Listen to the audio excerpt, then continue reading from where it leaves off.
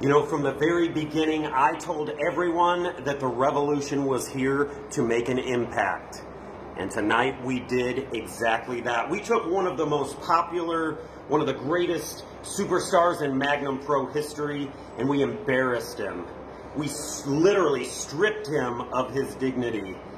And I just want everybody to know one thing. From here on out, now this is wrestling is gone, we're fully taking over Magnum Pro. The revolution is only going to continue to get bigger and better because we're taking over. We are taking over.